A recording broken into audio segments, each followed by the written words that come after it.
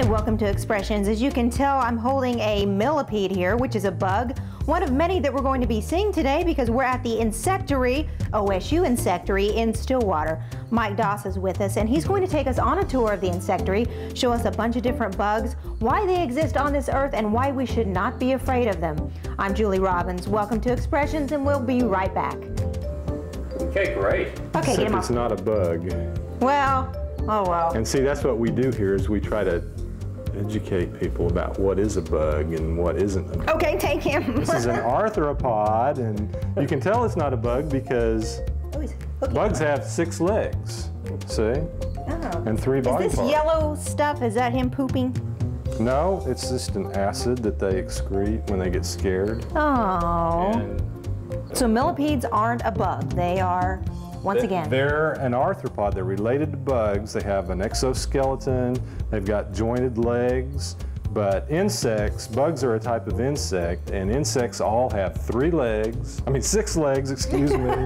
3 body parts. Okay. So it's pretty easy to see that this guy's got more than 6 legs. yeah. So.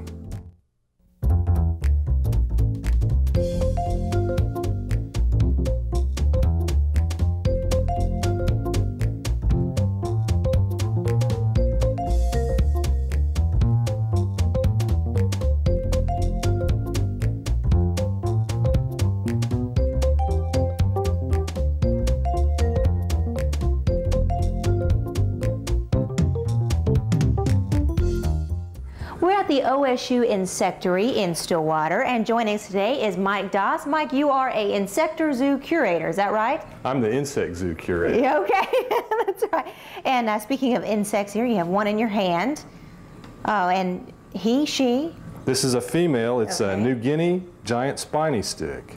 And you don't seem afraid at all as I'm standing back here, right? No, these are fairly tame, actually. They don't bite. They don't sting. This is not a stinger on it. It's an ovipositor that she lays her eggs with. But it goes kind of up like a scorpion or something, does it? Kind of in a Sometimes way, they do, yeah. Yeah. They can hold their tail up, their abdomen pretty well. Now you seem pretty comfortable with this. What got you involved in bugs? Well, about 10 years ago, we began doing some outreach programs, some educational programs with the local schools and some of the 4-H groups in order to develop an interest and an awareness of entomology as a science. Right. So we put together a collection of animals in order to do programs to promote our science. And this is what we've ended up with. So it's to educate children, I guess, right? Primarily, yes. Okay. But we educate adults too. We talk to Right. adult civic groups, yeah. So, and it's a good thing because as we were talking earlier before we started, I just have this fear, you know, of bugs and snakes and that sort of thing. So you said this really helps children and adults, you know, once they get their hands on it and they learn about it too, it really releases that fear, right? Well, we try to emphasize the fact that most insects are beneficial. Only about 2% are actually harmful in some way as they sting us or bite us or eat our food crops or infest our homes, but most of them are actually beneficial. So they do have a purpose on this they have a earth, right? purpose, yes. And what is the purpose of this? What is the purpose of this? Well, this is actually a plant pest. The USDA regards this as a plant feeder, so we have to have permits to have exotic insects that are considered pests. So this is not one of the beneficials. This guy eats leaves on trees and shrubs. So I'm interested in this little case right here. What are these? these are Brazilian cockroaches, also not a beneficial, but Okay. they're not a household pest. They primarily live in the rainforest, and they'll feed on rotten, decaying fruit.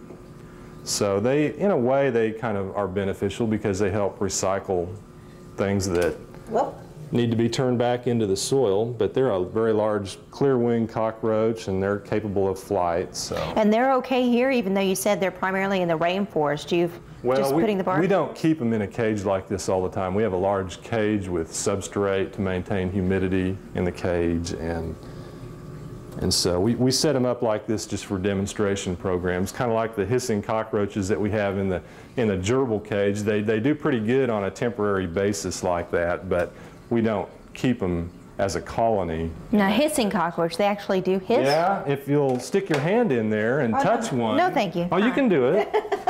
I don't know if you could hear it on the camera or not, but if you listen. They're from Madagascar, and they live in the rainforest there, and they eat fruit also. They're not a household pest. So this is another type of giant walking stick that we keep. This is a Malaysian jungle nymph.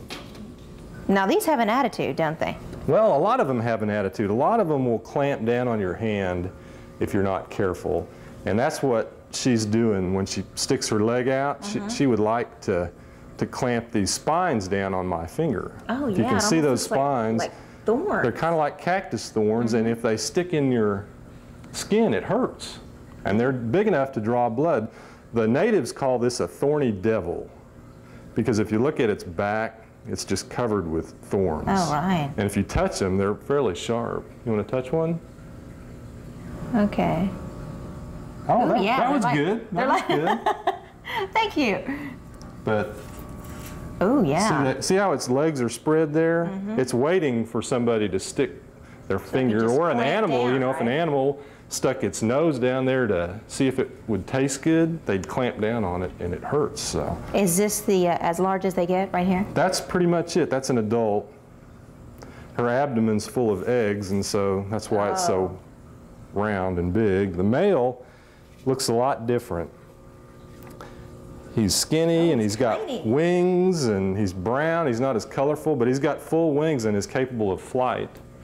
So the female can't fly. She's got little short wings, and her body's so massive that she couldn't get off the ground anyway. But this is called a walking leaf, Oh, now talk about being camouflaged well. and it is very camouflaged. In fact, I've got a nymph, a little baby over here, that most people would never even notice it on the plant. If you look at it, it's the same color as the leaf, and it's right there. I wouldn't have seen it had it not been moving. That's its underside. Its legs are moving right now, and it'll get about the same size as the adult in this cage. But one interesting thing about them is that as they get older, the edges of their body kind of turn brown, similar to the edges of an old leaf. So it makes for good camouflage. We have a big tarantula collection, and these are from Mexico, and they're actually an endangered species now. Really? They're listed on the endangered species list. This one actually came to us back in the late 70s. It's one I've had since about 1978 as a pet. But they're really nice tarantulas because they're colorful and they're fairly docile. I've never been bit by one of this species. Now, are all tarantulas, are they poisonous? All spiders, including tarantulas, have venom glands. That's how they eat. They kill their prey by injecting venom into it. So they're all poisonous from that standpoint. Most of them aren't deadly poisonous. In Oklahoma, we have two spiders that are really dangerous. One is the fiddleback, Okay, I've heard or of that. brown recluse, and the other is the black widow. That's a big female black widow.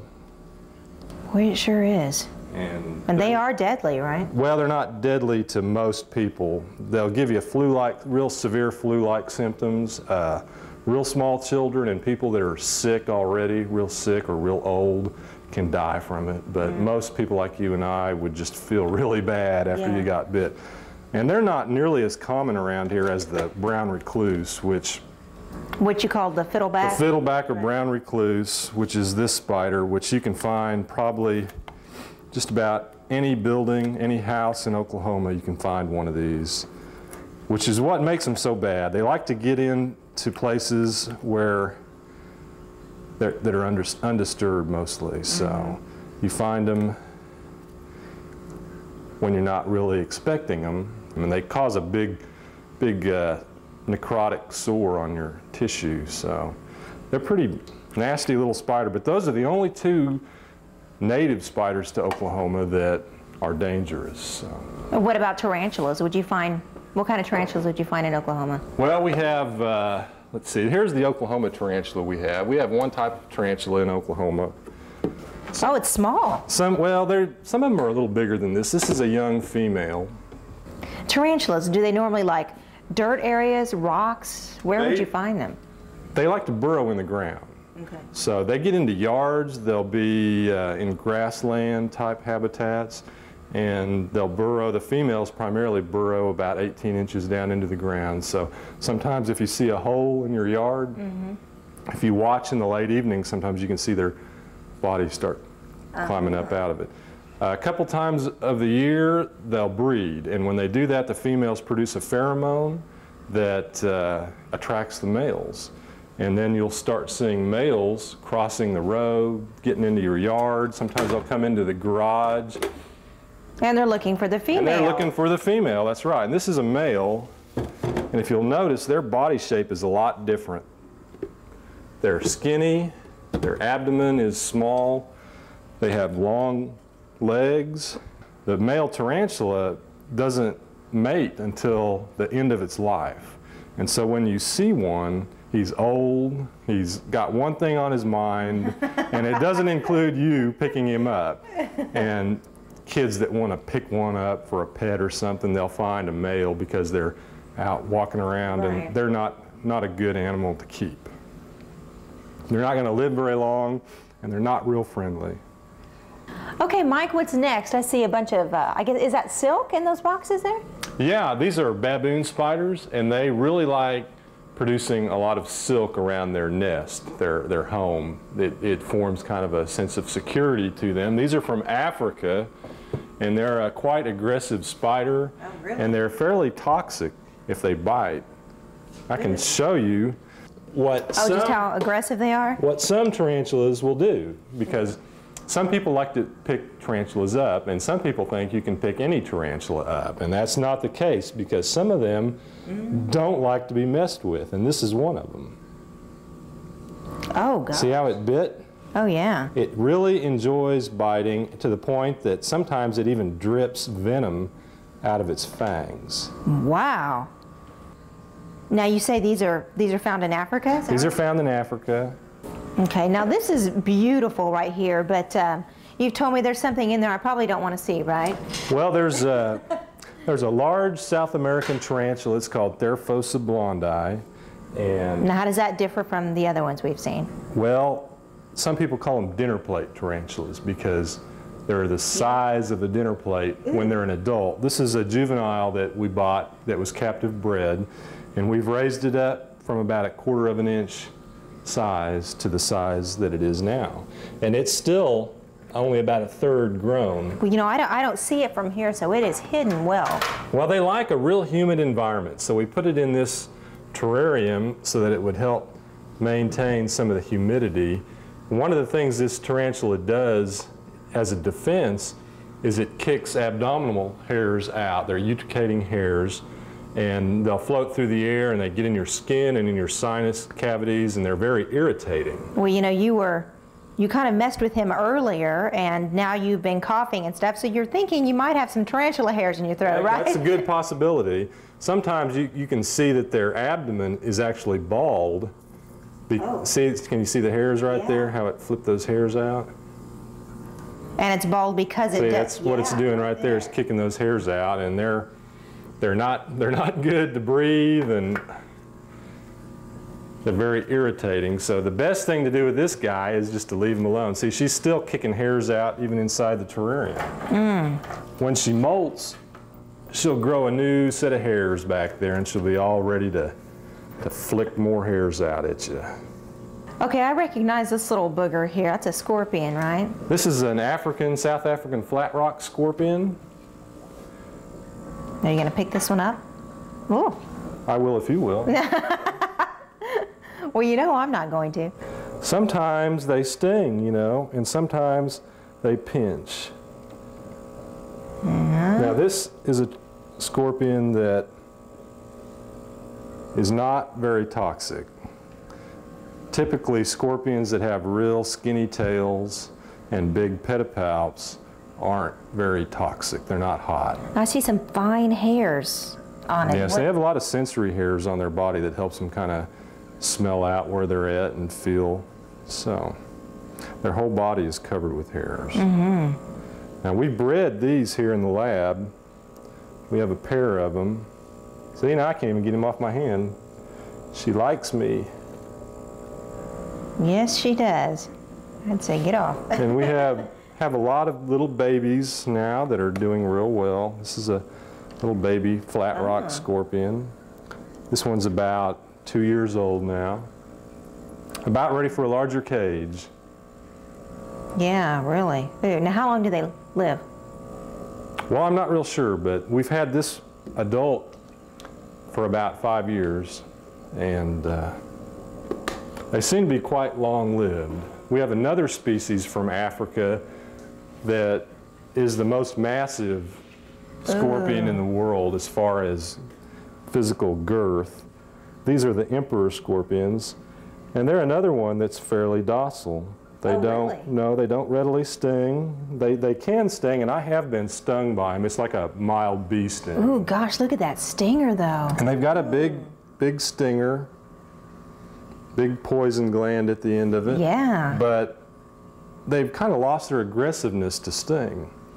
They don't sting their food when they eat it. When they catch an insect like a cricket to eat, they crush it with their pedipalps. The scorpions that we have here in Oklahoma are much smaller, and for them to kill a cricket, they have to sting it to immobilize it. Oh. So they use their venom and their stinger to eat. Right. These guys crush everything. In fact, I've been stung and pinched by these, and the pinch is actually worse than the sting. Will they just not let go?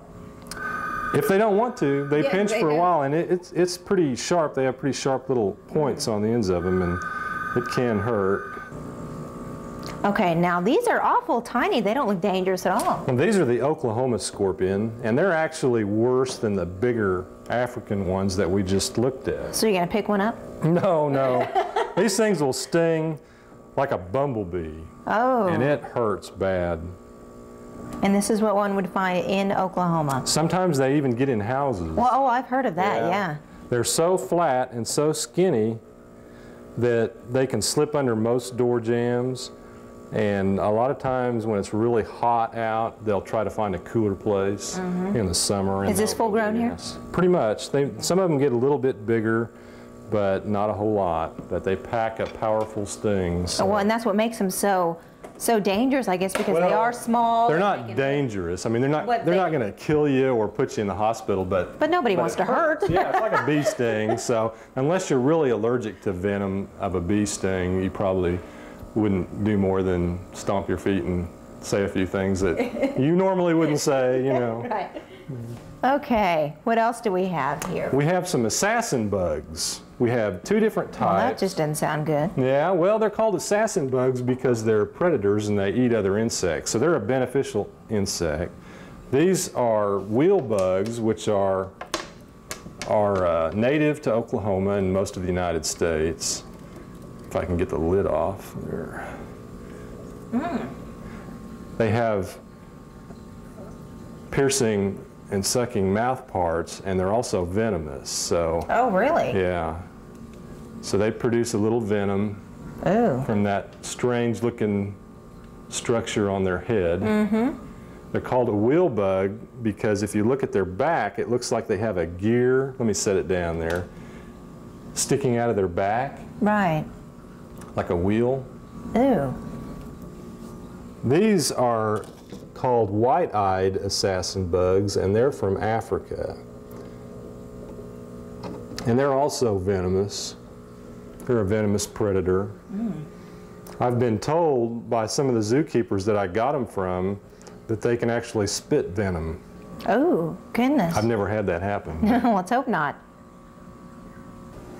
Okay, These are some non-insect arthropods that are called centipedes. Oh. Got a little tarantula hair Tarantula there? hair. Oh, man. Oh, goodness, yeah. And we have these in Oklahoma. This one's actually from Texas, but it's real similar to the one we have in Oklahoma. I didn't realize they move so quickly. They're pretty fast, and they're also venomous. As being a predator, they have pretty powerful mouth parts and they can bite pretty good. Uh-oh. Tarantula's getting to you, even after the fact. The more you're around them, the more sensitive you become to it, and I've been around them for a long time. So you develop an allergy then by being around You it? get sensitized to it, yes. I need to get a drink. Okay. Are you okay now? Oh, I guess. Well, we appreciate you sacrificing for us. I should know better by now. Now, what are these huge roly-polies here? Is this another form of centipede? No, these are millipedes. Oh, millipedes, okay. There are some roly-polies in there with them, but these are millipedes from Africa. They're giant millipedes. Boy, they are. And these are not a predator. These are animals that eat detritus primarily. Look at all the legs. They eat rotten plants, old fruit. We go to the grocery store about once a week and get old produce like tomatoes and lettuce that they're throwing out, and we feed them that. So they're kind of a recycler. You know, they take things that are rotting and they turn it into humus and fertilizer. So. Okay, what are we coming up on here? Okay, we have some polyphemus cocoons. Here, I can get these out too. These are a native moth. They're a giant silk moth that... Oh, you got you a spider there. Oh, they're everywhere. These are the cocoons right here. Oh. And they form a silk type cocoon. Primarily they eat oak leaves, so if you live in an area where there's a lot of oak trees, you might see these. These are, let's see. Oh, how it's beautiful. These are the adults here, and these are actually kind of small. Some of them are probably twice as big as this. And their lifespan's pretty short, isn't it? As an adult, it's a couple of weeks. They have no functional mouth parts, so as an adult they don't eat, only the larvae feed. So they basically starve themselves to death then, right? Well, they reproduce as an adult and that's it. So they'll mate and lay eggs and die. So they've served their purpose. Right, Okay. right. We also have some beetles, several different types of beetle species. These are, what are they? These are carrot beetles, which are native to Oklahoma that we raise here. Sometimes you may see these. They look kind of like a June beetle. Oh, yeah. They I've have seen little those around my spots house. on 'em. Yeah, we have a colony of these that we're raising. And closely related to that, we have some African cetonids, most of which are in the grub stage right now. The adults are short-lived, and so we don't have... Oh, how pretty. This is one that is alive. That's a flower beetle from Africa. Wow. What do they eat? Just As an adult, they eat fruit.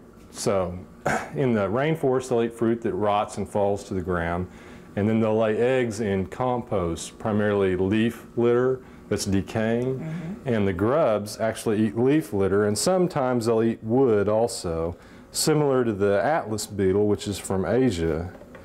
The atlas beetles are fruit eaters as adults, and the grubs eat, oh, good. My goodness. the grubs eat rotten wood, and they make a pretty good hors d'oeuvre too. Oh.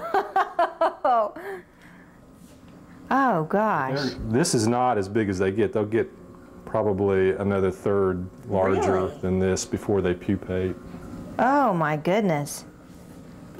Ooh, it's huge. Yes. All right, now this is the section that I love right here at the butterflies. Yes. You have quite a few of them here. Yeah, we have 3 different species of North American butterflies. We have the Julia, which is the orange butterfly, and we have the... Can we open this? Sure. We have the zebra, which is the black butterfly with the yellow stripes. And we have the Gulf fritillary, which is the one that's orange with silver spots on the underside of its wings. So. Ooh, yeah, we have them flying out. Is that okay? That's okay, yeah. Oh, how beautiful. Now, what's this one here? That's the again? Julia. This is the Julia. And this is a female Julia that's emitting its pheromones. See how it's curling its abdomen up to attract a male. Oh. So they'll mate, and all three of these butterfly species lay their eggs on passiflora, which is what this vine is right here. And if you look real close, there's eggs up in the terminals of the plant right there that they've laid. And there's the Julia lays its eggs everywhere. They'll lay it on the screen, they lay it on the leaves, like right there, but the zebra is real specific about placing its eggs in the plant terminal. Now, which ones did you say that we would see here in Oklahoma? The Gulf fritillary is the one that has the silver spots under its wings, and they migrate up here during the summer. Some people plant passiflora in their backyards, and they'll actually go through a couple of generations during the summer here. Now, the reason for the orange, is that because they're not getting enough food or whatever from the plants? Right. The oranges that I've placed in the cage are for a nectar source so that they have more to eat, because I can't keep enough flowers in a cage this size to feed the population that I have. So I supplement it with oranges. And tell me about what is this hanging? These are chrysalis. These are all butterfly chrysalis. Here's a butterfly that's emerging from its chrysalis right now. Oh, wow. See it in action. Once they lay their eggs on the plant, there's so many larvae on the plant that they'll eat most of the leaves off of it. So at that point, I remove them and I place cuttings of passiflora in the cages next to this and let the larvae feed in there. And once they form a chrysalis, I glue them onto sticks and put them in the cage, so when they emerge as an adult, I don't have to transfer them into another cage. They're right in the cage where they need to be. See, there's a zebra laying its eggs in the plant terminal right there. Okay, yeah. Yeah, this is one of the more enjoyable aspects of raising insects, or the butterflies. Oh, this is the most enjoyable part for me. Yeah, well, just about everybody likes butterflies. You know, when you talk about whether kids like insects or not, a lot of them will just flat out say no, but when you remind them that butterflies are an insect, pretty much everybody likes butterflies. So. Well, Mike, thank you so much for showing us the day and the life of a bug. Well, right? certainly, yes. And different little animals you have here. Thank you so much. We appreciate you being on our program today. And thank you so much for joining us on Expressions and taking the tour with Mike Doss at the Insectary in Stillwater. Thank you for watching Expressions again. We'll see you next week. Okay, we need to catch these butterflies, don't we? Well, here you go. Oh. Get after it. Well, how do I do this? What, just up like this? That's one way, yeah. Look. Oh, wait. Oh, hello. Wait. There you go. Yeah, got two. All right, now just like, I'm doing something wrong. You got to let them go in the cage. I'm trying.